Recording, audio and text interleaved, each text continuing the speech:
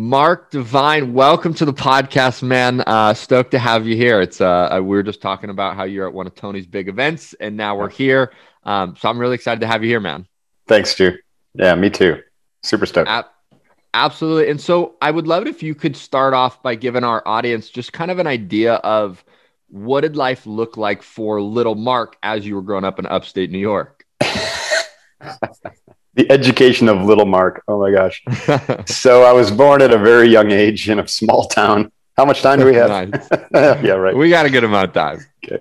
Yeah, I was in a very small town, 370 some odd people. I kid you not. What was the town? That was called Barneveld, New York. Now, actually, we moved there when I was, let's say, 7 years old. So before that, I was actually multinational. I lived in Russia Corners, Poland, New York. Which was even smaller. It was not a town. It was like just a little hamlet, a little neighborhood bend in the road with a few houses in it that happened to have this multinational name to it. Who knows, right? Why that came about. But anyways, upstate New York, especially in the 60s, 70s, 80s, let's just say all the way to today, is extremely rural. It was dairy farming, beautiful rolling, hillsides, lots of places to roam and to play. And then a little bit further north from us is a national treasure. It's called the Adirondack Park. I don't know if you've ever been there. 6 million acres of protected land. And, very, very strict developmental guidelines, for the private ownership and the small towns that are up there. And the town of Lake Placid, which hosted the Olympics, the Winter Olympics twice, is up there. And that's where we had a summer home. And so what was really unique about my life is I had two homes. One was kind of the school year home that was down in that small town of Barneveld, which was a bumper community to a larger city called Utica, which is a declining industrial city. It's starting to make a comeback in services and whatnot. And my family was the inheritors of a industrial business that had been around and started in the late 1700s by a divine, two of them. And so the business is called Divine Brothers. Pretty creative. Yeah. And so that was kind of been handed down and then my father inherited it when he was 30, when his father had a stroke. And so suddenly he was this 30-year-old running this business. And so that energy of the Divine family business and my dad's involvement in it, and it was, heavy industry back when liability was, and litigation around liability for accidents was massive. This is before OSHA standards and whatnot. And God, there was a lot of stress in the house around finances and union battles and lawsuits. At the same time, it was pretty much expected, as a lot of people kind of appreciate who are listening, that, what the family did is what you're going to do, right? Or what the family thinks is reasonable or an acceptable career path is kind of what you're going to do, right? So that's an age-old story. So I was kind of groomed subconsciously and even overtly to kind of come back into the family business, or to be go out and get some work experience, but chances are you'll end back at the family business. And guess what? My three siblings are all working at the family business and running it to this day. And I was heading down that path, Stu. I tell that story in my book, The Way of the Seal. I was heading down that path.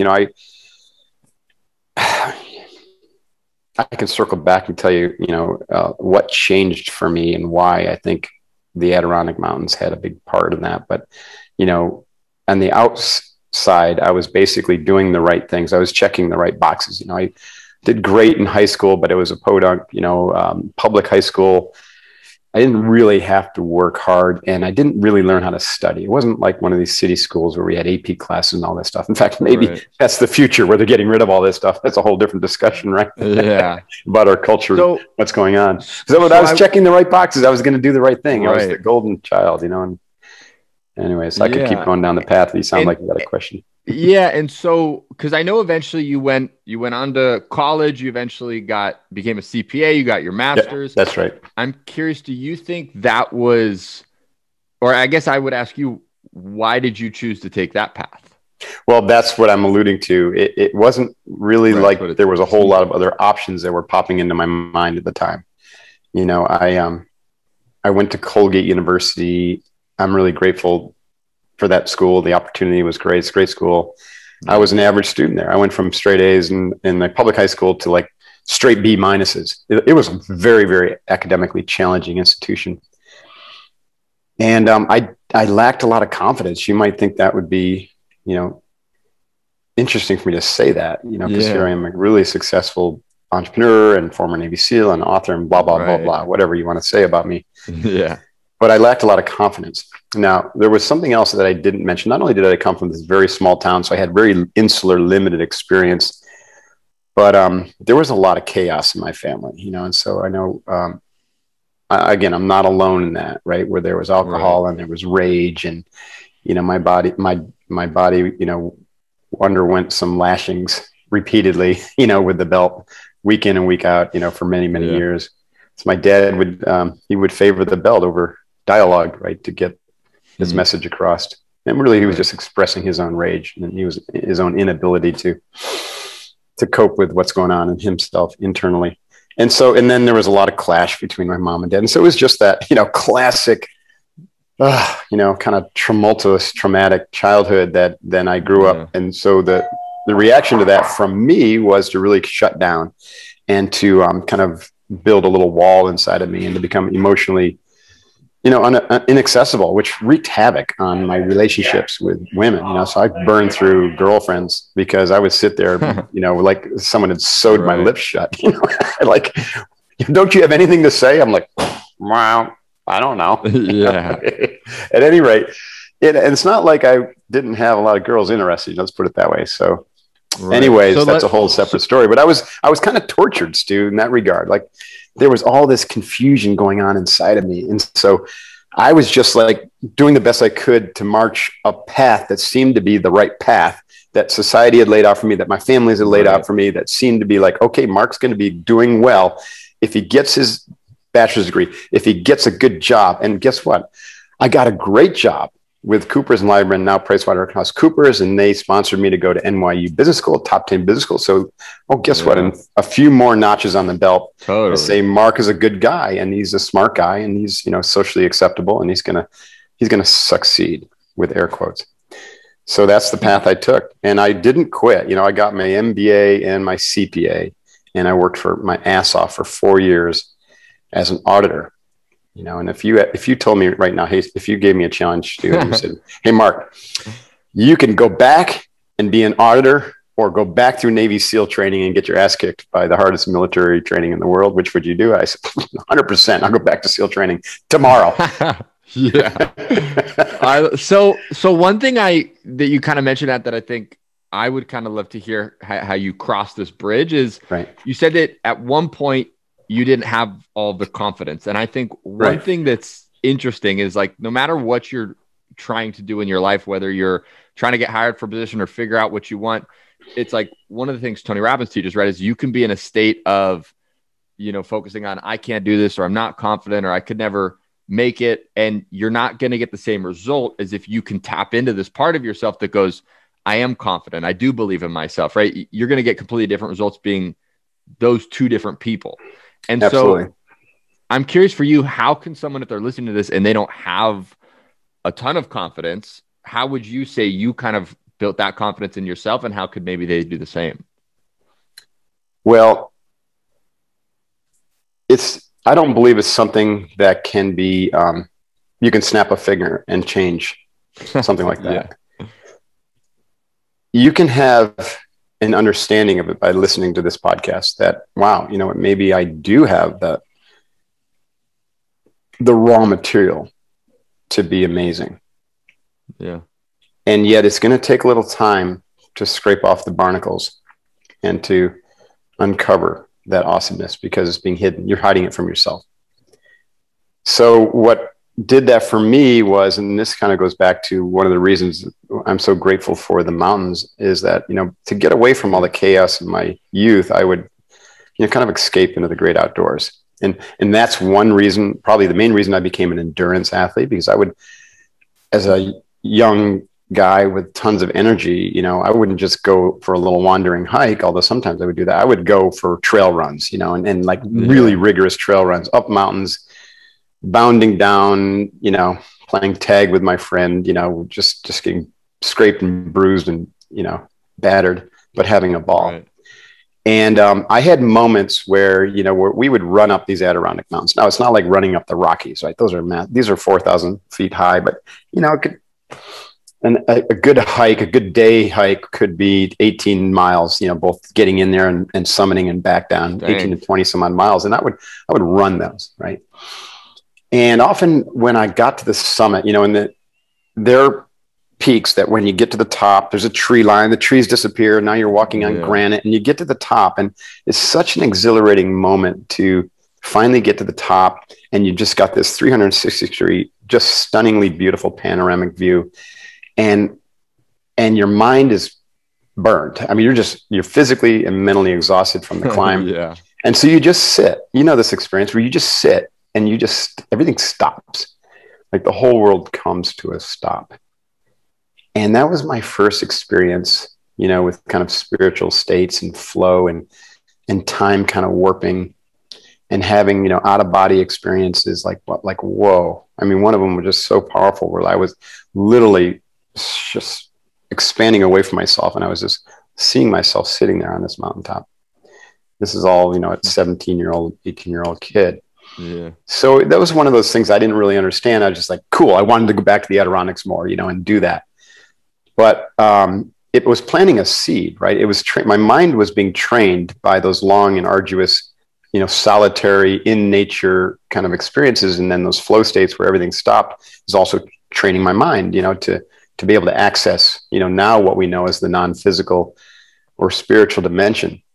So anyways, fast forward, I kind of, at Colgate, I took up competitive swimming. I was actually recruited to swim there. And so swimming had a little bit similar but different quality to it, where there was a lot of repetition, and there was breath control in swimming. So through swimming, I learned how to control my breathing and how to breathe rhythmically and deeply, and to also concentrate deeply and tune out thinking, because when you swim, it's like back and forth. It drives most people crazy because you're just going back and forth and back and forth and back and forth and back and forth and back and forth. No podcast, no music, it's just you and your thoughts, So I got really good at kind of tuning out my thoughts and developing concentration through swimming. So that was cool. That was another piece of the puzzle. Now I'm getting to your specific question of what really transformed me. The third piece of the puzzle is my swim coach at Colgate University was kind of a pioneer in sports psychology. And so he was, we were experimenting with visualization. And I had a profound experience, not unlike what I described on the hilltop, but it was different from it. Right. It was more like the power of visualization. So he asked me to practice swimming my race, which was a 200-meter breaststroke, which is 8 lengths of the 50-meter pool. At night with a stopwatch. And at first, I could barely swim a few strokes before my mind would start, wandering off. And then over time, I finally, after a couple of months of doing this, I was able to do all 8 lengths. And, I would have the timer. And the time that I was getting was about 3 seconds faster than my fastest time. As you know, that's a freaking lifetime in swimming, right? Right. So long story short, that was, sophomore year. And then I had applied for, and another interesting story, but I probably won't go into it here. I was a long shot, but I got into an overseas study program for economics. And I got in because, one of the all-star students who had applied had flaked out and just, gone on a binge or something and didn't respond to the professor. And I kept showing up to all the meetings. And even though I was a B student and everyone else is 4.0, and he's like, you don't have the chance getting this program. At the end of the day, I was the one always there. Right. I was the one who always showed up. And so he took me. That was cool and life-changing. But anyways, what it meant is I didn't swim my junior fall. I didn't even touch a pool because I was in Europe. Right. So I came back in the spring, and I ran into the swim coach, and he said, "Hey, Mark, good to see you." We had pleasantries about, the experience and everything. He said, "By the way, we have our big tournament next week. I still consider you part of the team if you want to jump in the water." Of course, I didn't want to, right? Yeah. But I said I would because this guy was my mentor, one of my mentors. So yeah. I remember this as clear as day. Like there I am on the block, the gun goes off, I jump in the water and I start swimming my breaststroke race. And I've had this uncanny feeling that I've swum this race before. And when I touched the timer at the end and I look up, I got the time that I visualized a year before in all those training sessions. And it was like one of those moments also where I was like, wow, check that out. I swam that race. I won that race. I got that time in my mind. And now I got it in the real world 9 months later, a year later. So that memory also got planted.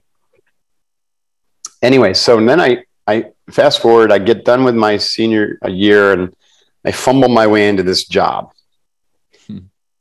And they send me to NYU. So I start NYU. I'm working full time and I'm going to school at night. And I immediately am starting to think, how am I going to stay in shape? Like I didn't like what everyone I looked around, like they weren't athletes like I was. And, you know, I'm in a suit and tie at a desk all day long and then at school all day night. And so I said, I'm not going to go into this long decline and be some kind of fat, out of shape, middle-aged crisis person. So I'm going to stay in shape. So I would get up at early and, you know, run 6 miles in Prospect Park. 'Cause I was in Brooklyn living. And then when everyone would go to lunch, I would go to the gym and like bang out what I now would call a high intensity functional workout. Back then, it was just like a lot of different things done fast. It worked. And then after school, I had a couple hours, or after work, I had a couple hours. They let us go at 5. We didn't have to be at school at NYU until 7:30. And that was down by the World Trade Center. But so I was like, I got time to cram something else in. And I remembered that my freshman roommate, Dave Bowman, had gotten into karate at Colgate. And now, mind you, Stu, Dave was a real asshole. Like he was just a jerk to all the people in my dorm. You know, I remember him bringing, you know, basically stealing these dumbbells from the gym and from the top bunk, launching them onto the floor, which not only ruined the floor, but it would just really bug the girls who lived beneath us, which is why he was doing it. Right. So I was like, Dave, oh man, I couldn't wait to stop living with him and move on. Right. And I did. And I saw him, you know, not frequently, but over the course of the next 4 years, I watched him transform. And by the time he was a senior and we graduated, he was a black belt and he went off to Japan to teach English and to continue his studies. And he was a completely different person. He was really humble and respectful and quiet. Right. And I was like, you know, 4 years of Colgate made me 4 years older and I had a degree and had a little bit of experience, you know, with this, especially the European travel. 4 years of Colgate transformed him as a human being. There was something demonstrably different about him. And I couldn't really figure out what it was, but I remembered that too. So here I am in New York and I'm thinking, I think I want to do what Dave did. And as soon as I had that thought, literally a couple of days later, I'm walking down 23rd Street. Actually, this is before I moved to Brooklyn. I won for 1 year. I was on 22nd Street. I was walking down 23rd Street and I heard these shouts coming from this building, and I was standing underneath it on the street, and I look up and it said World Sado Karate Headquarters. And I was like, you know, I'm starting to believe in synchronicity by this time in my life. Totally. Asking for So I walk up the stairs and there's this Japanese guy, about 40 something years old, maybe 5'8", but he looked like, you know, he filled the room with his presence. Right. And like, he's intense and he's shouting orders and everyone's doing this stuff and there's screams going on. And then he stops and then he says something and he just starts cracking up like a little schoolgirl, you know, and he was just like radiating energy. And I was like, holy shit, I want that. And so I signed up on the spot, and that was the grandmaster. He became my teacher. I went to all his classes. And then of course I took some other classes that, you know, I had to take because I was a white belt. So I started training with him. Now, within a month, I saw on Thursday nights, these black belts would stick around. I would stay and watch the black belts train. And I saw that a small group of them would stay and they did a meditation class. So I asked Mr. Nakamura if I could join the meditation class, because, you know, they were all black belts who were in it. And he said, sure. Now, mind you, this is 1986 or 1986. And meditation was really not well known. You know, there was some knowledge about Zen, and I think TM was just starting to find a little bit of a foothold, but it's really fringe back then. And And so like for the school that had literally over 1,000 students in the middle of the biggest city in the world, there were about 10 that would do this class. And so I became one of them. And so I sat down on that bench and began the process of Zen. And there was no real instruction. Like the only instruction he gave us was count to 10 without thinking. So, and here's how it worked. You start, watch your breath, and you inhale and you exhale, and that's 1. Yeah. And then you inhale and you exhale, and that's 2. But if you think, you go back to 0, right? You get penalized. It's like boot camp. You go back to 0 and start over. And so people, when you start, you're like, yeah, I got to 10. You're like, did you really? No, you got to 10, but you were thinking the whole time. It's called split attention. So I was really good at split attention. Like, yeah, this is easy. No, it's not easy, because the whole time I'm breathing and counting, I'm actually, my mind is wandering, thinking or fantasizing or whatever. So it took me a while to really develop that concentration power where I could just hold my mind on that one act of just inhaling and exhaling and then counting a number. Actually 2 acts, but we combined it as 1. And gosh, just to get to like 3 or 4 was victory. Yeah. After months of training, this is why people really, it's a struggle. This is not the best path, right? This is a difficult path. There's, some preparatory work that I found that can really help people start to meditate, and I call it box breathing. So we want to, we can talk about that later. So yeah, anyways, let me put this together a little bit. So here I was. I'm in New York. I'm thinking I'm going to be a CPA or, build this, my thought was, I'll get the MBA, get the CPA, I'll move into finance, I'll make a ton of money, and then maybe I'll go back to the family business, right? Yeah. But every Thursday night I would come back to that bench and I would practice my meditation, and I would have stuff started to happen, right? And so one of the things that started to happen is every once in a while, I would have that similar experience to what I had on the mountaintop, where I would just like drop off into a completely different mind state, where I was out of my mind in the sense of out of my thinking mind and into something different. Didn't know what to call it or what it was. That was one thing. The second thing that happened is I began to get a lot of images and sensations and, what we would now call intuitive hits. And so I started the journaling practice, right? Again, this is well before I had I'd never taken a leadership development or personal development. Yeah. I didn't know about Tony Robbins or anything. Subsequent to this, I actually learned about Brian Tracy and Tony Robbins. I started listening to some tapes to try to like puzzle piece together some of the things that I was experiencing and doing on my own. And that was helpful. But this has all preceded that. And so the meditation just started to crack my brain open, and it created that metacognitive split to where I started to like partition my brain to be able to cognitively watch my thoughts and journal about my thoughts and my patterns. And then to ask, and that led to me asking different questions. Because what I saw was that in the path that I was taking, I was not happy. I was not, it just didn't feel right. I didn't feel happy. I felt ungrounded. I felt like there was a conflict going on. And so I had to ask questions like, what is that about? So I divided the questions into 3 categories. What am I really passionate about? And if and what I'm doing, is that leading me toward what I'm passionate about or away from it? And I got the answer when I asked those questions that I was moving away from what I'm passionate about, because I was passionate about athleticism. I was passionate about fitness. I was passionate about adventure. I was passionate about the outdoors. I was passionate about, growth. I was starting to really not being a CPA. It wasn't being a CPA, and it wasn't about the money, and it wasn't even about business, right? Some people are passionate about that stuff, and I am now to some degree, but not at the expense of that other stuff, right? Yeah. And so that was very revealing to me. Like, oh, wow, interesting. The second question I asked is, what am I really principled about? Like, what principles?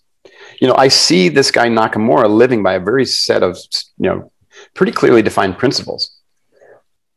And I like those principles. And so I began to adopt those kind of warrior principles: discipline, dedicated training, mind, body, spirit, hard work equals results, that kind of thing. And then I looked at the principles of kind of the community that I was part of in that kind of finance New York business community. And I'm like, it seems like there's some misalignment here as well. Yeah. And then the last question I asked was, gosh, if that's not right for me, then what is and why? And that boiled down into, the whole purpose of your podcast is, what is my purpose? Yeah. What is my purpose? And so I didn't have a good answer for that, but I did start when I asked the question and when I was meditating, I started to get a feeling and some imagery that I was a warrior. So this is my first experience with this idea of life purpose or calling.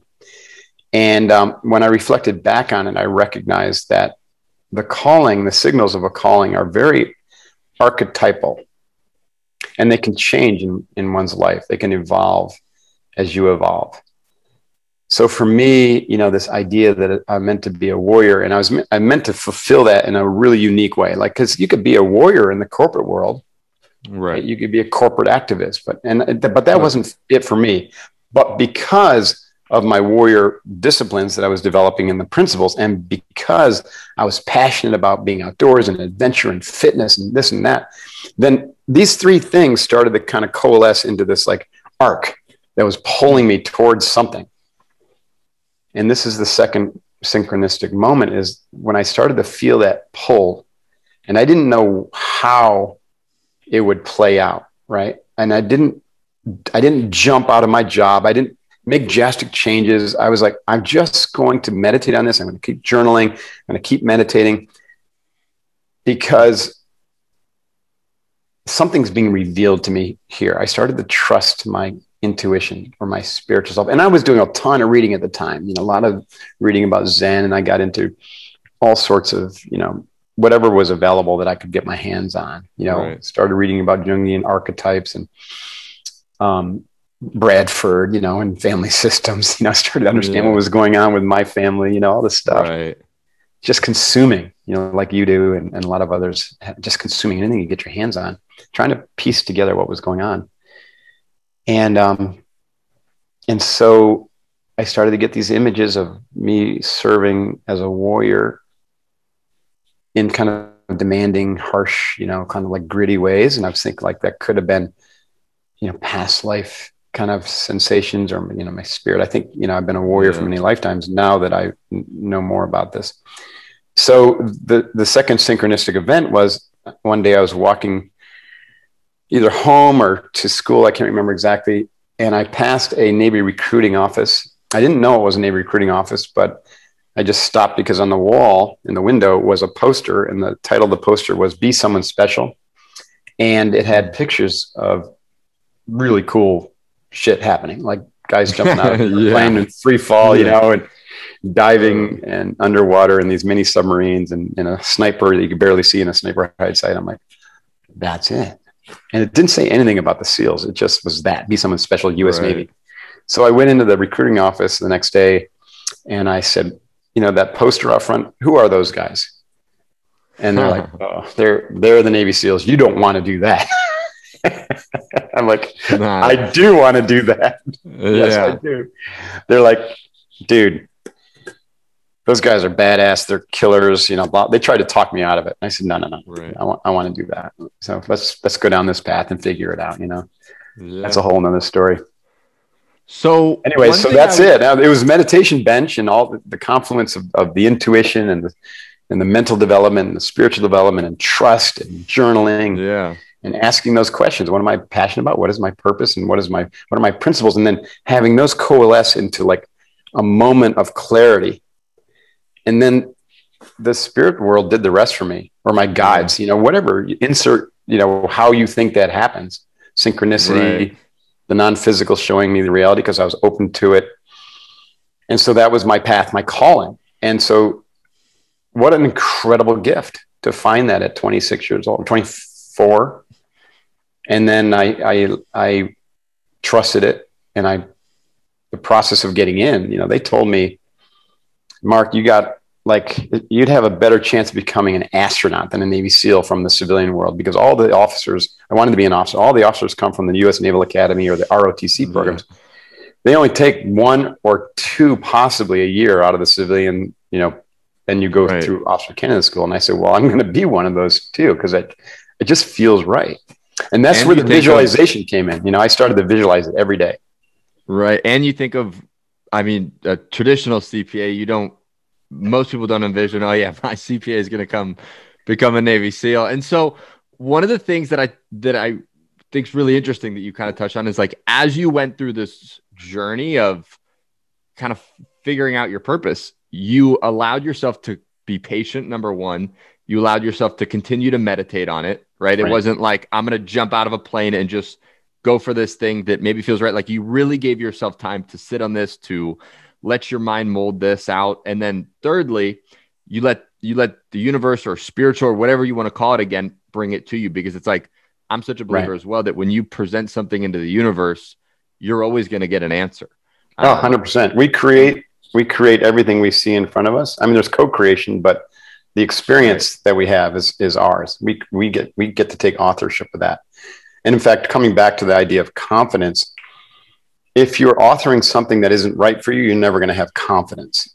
And so if you're authoring a negative future, if you're offering a future that is someone else's idea of what you're supposed to do, like I was as a CPA, you're never going to be happy and you're never going to be confident, because it's not right for you. So you got to trust that inner feeling. A lack of confidence is just a lack of alignment, in my opinion. Like, you're not heading in the right direction. And you're not doing and saying and thinking the right things. That is beyond beautifully deep and beautifully articulated. A lack of confidence is a lack of alignment. I love that. One thing I would love if you could expand upon it is, I've heard you say in doing some of my research that if we want to know how to get to where we want to go, we got to know where we are today. And one of the things that you said, the 3 questions you ask, is number 2, what is my principles? Right? Because principles can almost act as you said, like guardrails as you go through the path of your life. And so I'm curious, how do you figure out what your principles are? Like, how does someone go through that process? I think at all 3 of those questions, but this one is probably a good place to start, because everyone has principles. It's how you're living. It's like Tony says, you either repel and you want to move away from things, or you're attracted to them and you want to move toward things. we could call those values, right? So most people stop at values, and values become a list of things that they basically like or don't like. I think a principle is something else. A principle it can be related to a value, but it goes much deeper, and it's essentially a belief tied to some behaviors, which you might also call habits, but it's more than that. Behaviors and habits and habituated action and disciplines that dictate how you live, right? Yeah. And so it represents what you stand for, and it represents what you stand against. And that's where the guardrail idea comes in, because if it's outside your guardrail, then guess what? You stand against that. And if you go over there, right? Like one of your principles is to be as fit and healthy as possible, for your body type, for your place in life and age and everything, then you will just take for granted that a daily disciplined fitness regimen coupled with healthy eating and hydration and sleep and recovery is just the way you do things. It is part and parcel of who you are, right? You don't have to go on these fad diets. You don't have to be all over the place. And it's just who you are, because it's one of your bedrock principles. And anytime you step out of the guardrail, because let's say you go to a bachelor party and, you get shit-faced all weekend. So what? The bottom line is, on Monday morning, you're like, holy shit, I was way over in the pasture last weekend. I knew it. I deliberately did it. Get back in the guardrail and get back on track, right?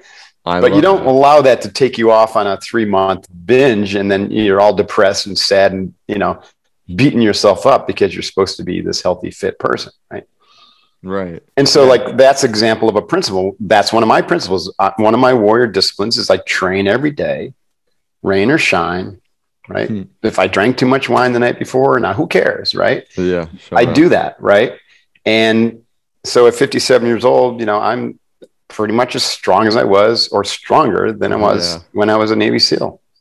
Yeah, I trained smarter, etc. It's interesting too, as you look, like as you're explaining these sort of guardrails for your principles, even as you look at your story as you're being a CPA, it's like as you're meditating on this, you're starting to have this realization of like, holy crap, this CPA thing that I'm doing is like definitely outside of my guardrails. Let me meditate and figure this out. And ultimately it led you to a path where you've done tremendous things, lived an incredible quality of life. And so I'm curious for you, Mark. I mean, if people want to get more value, see everything you're up to, I know you have a massive amount. We're just getting warmed up, Stu. We can't stop now. I know. We're going to have to do part 2. Absolutely. Nope. People want to get more info on you. Where can they find you? Gosh, it's so easy for people these days because all they need to do is Google a name. You know what I mean? So very true. My website is markdevine.com. People love to start, like if you love reading and my books are in audiobooks, then the 2 books that a lot of people really love starting with are Unbeatable Mind, which is the name of my company too. Yeah.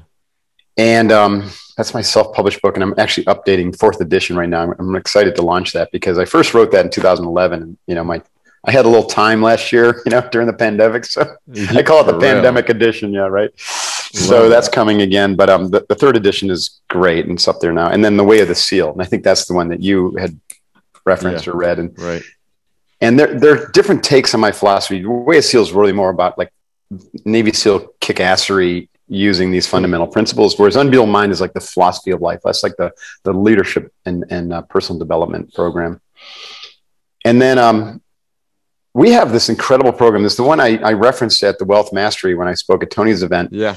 It's a 30-day introduction to basically how to think and act with an unbeatable mind. So we go into box breathing, the visualization, the micro goals, these big 4 skills we talk about, the positive mental development. It's like 15 minutes a day. And it's ridiculously cheap. Like we wanted this to be near free. So as many people as possible could experience the transformation. Right. And then if they want to do something further, they can do it. And that's at unbeatablemind.com/challenge. It was designed as a challenge for 2021. It's going to, it'll be reworked. It's in the process of being reworked to be like an evergreen type challenge. It's such a cool program.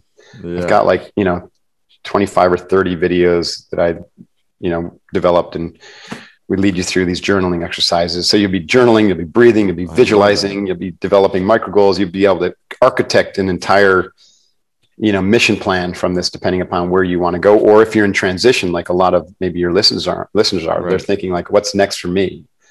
I don't like the path I'm heading. I want to go down a new path, or I'm finishing up college or a master's degree and I want to go this, or I've been in a corporate job and I want to start my own business or become a coach. Right. You got to architect that all. You got to architect it in your mind. You got to decide what type of person you need to be to pull that off at the highest level. And then you need to figure out what actions you need to take. So you got to differentiate between the being and the doing. It's a big part of what I think is really important that people lack today is working on their being. It's like everything we've been talking about, Stu, everything that led me on my path was uncovering the beingness of Mark Divine, who I was meant to be, why I'm on this planet, and then there's the what am I going to do about it? And that becomes the habits, the disciplines, the mission, and then the targets or the goals. Right. But all of that is preceded by the beingness, which is the vision and the intuitive sense of what direction you need to head in your life and your soul's yearnings to grow and to align with what you're meant to do, how you're meant to serve. You got to spend time in quietude daily, and you got to take retreats and go into nature or just get away from all the clutter and just put an all stop on the world and just go within. And cultivate that beingness, that sense of confidence that you're heading in the right path.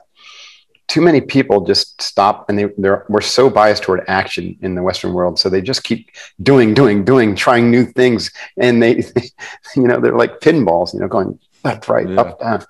So just to, slow down before you speed up.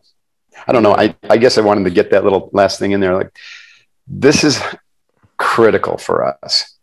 The reason our world is so screwed up right now is because everyone's running 1,000 miles an hour with a very negative and combative attitude and a victim mindset, and separated from their spirit, separated from their, the source energy that would be driving them toward connection, driving them toward healing, driving them toward love, driving them toward, a positive and abundant future. So we need to all just slow down and tap into that goodness. It's not like we have to find the goodness outside of us. It's in us. Like I said in the beginning of this, we just block it from ourselves. Yeah. It's interesting. I once heard a quote, and I'm going to butcher it a little bit, but it's like, we almost spend our entire life like unlearning who we are and then relearning who we are truly at our essence. Cause like you go through all these experiences in your life and it teaches you really kind of externally to look for everything. And you got to kind of strip all that away the rest of your life and really learn internally who you are at the core. And so you've kind of segued perfectly into the last question I want to ask you. And I ask this to all of our guests because we do want to help people find direction, but we want to do it through action in some sort of a sense, right? And again, this doesn't need to be pinballing here or there and trying all these different things. It can be any action, but I would be curious for you, and you've sort of alluded at it, but maybe it'd be something different. I would be curious, what would you say is one thing someone listening to this can do in the next 24 to 48 hours to start finding direction in their life? Well, it would be to start a practice I call box breathing. What I mentioned earlier, people have a difficult time slowing down and taking time alone because their minds are so amped up and they're bouncing around and having those, 80,000 thoughts, which are the same 80,000 thoughts they had yesterday. Yeah. So box breathing is a practice I developed, and I started teaching it to Navy SEAL trainees back in 2006. And I was trained through my business SEAL Fit. I was training spec ops candidates, and the Navy SEALs. They wanted to get busy. They wanted to lift weights. They wanted to run. They wanted to swim. They wanted to do all that stuff because, again, we're biased toward action, and these are badass guys.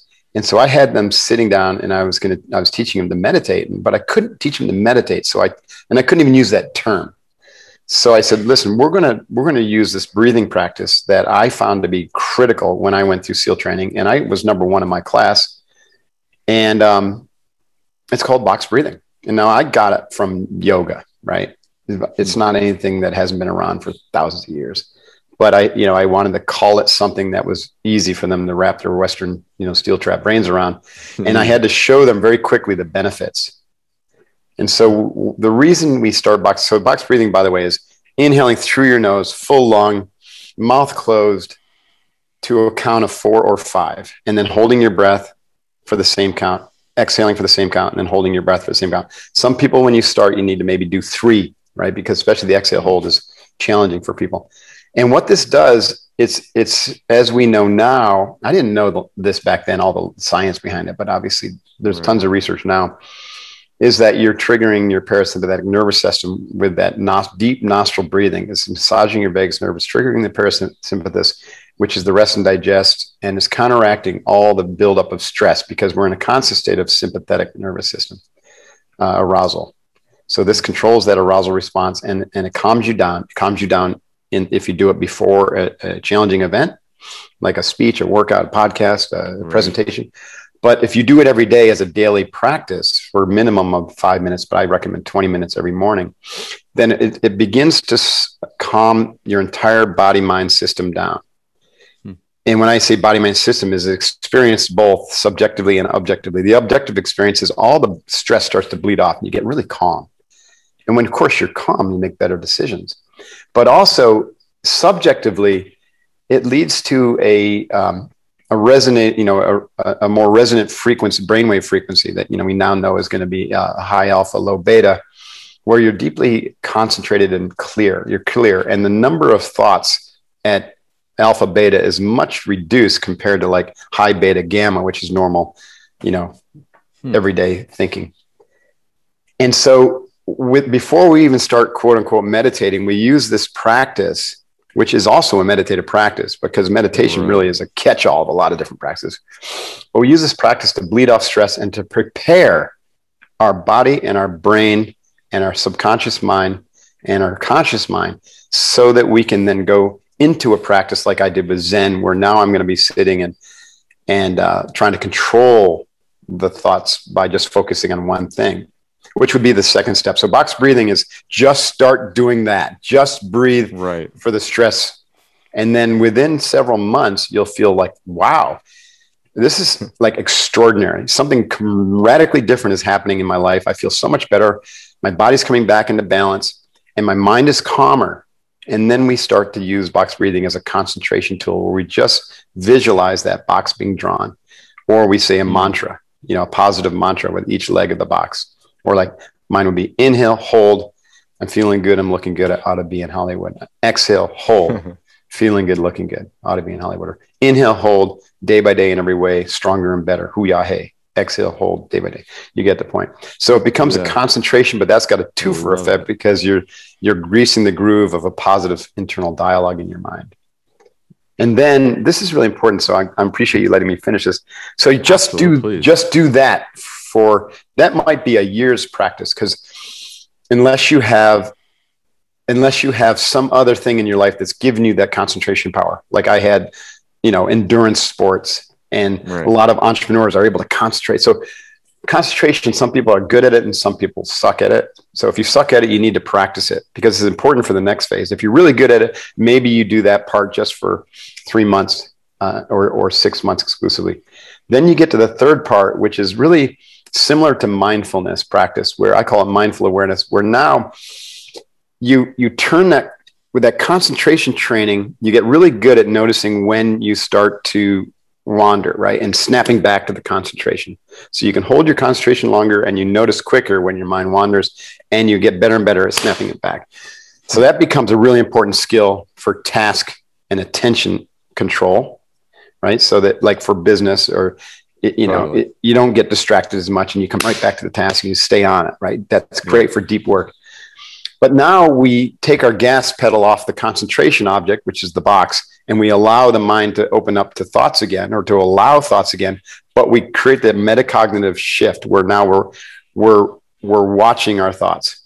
So because you develop your strength of your mind, you're able to now shift your internal seat of awareness to where you're in a position of watching. You're like looking at them. Yeah. You're looking at your thoughts. You're thinking about the quality of your thoughts, not like journaling. Like, what did I think yesterday? That's a little bit different. That's more contemplation. This is being just aware of what's coming up, but not being merged with those thoughts.